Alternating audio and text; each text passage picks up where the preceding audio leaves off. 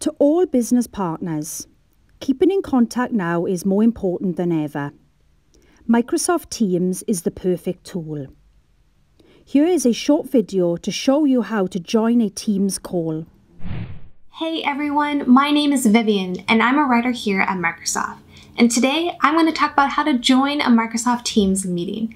With so many of us working from home right now, it's a pretty common scenario to be juggling a few different Teams meetings on a given workday.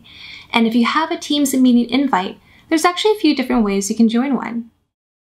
Right now, I'm in Teams, but let's say I don't have the Teams app installed, or I have a partner, client, or freelancer, and they're the ones that don't have Teams. This isn't an issue though. As long as you or your partner, client, or freelancer have a Teams meeting invite, you or they can totally still join a Teams meeting. Let's say, for example, someone invited me to a Teams meeting via email.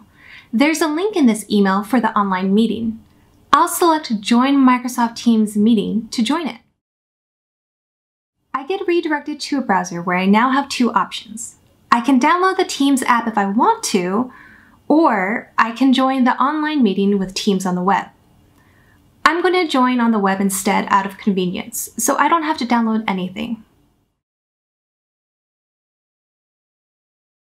Next, I need to type in my name, and just like earlier, I'll choose my audio and video settings. I'll keep my video on and turn my mic on, and then I select Join Now. Depending on whatever meeting settings the host set, you might get into it right away. Or you might be waiting in the lobby like I currently am.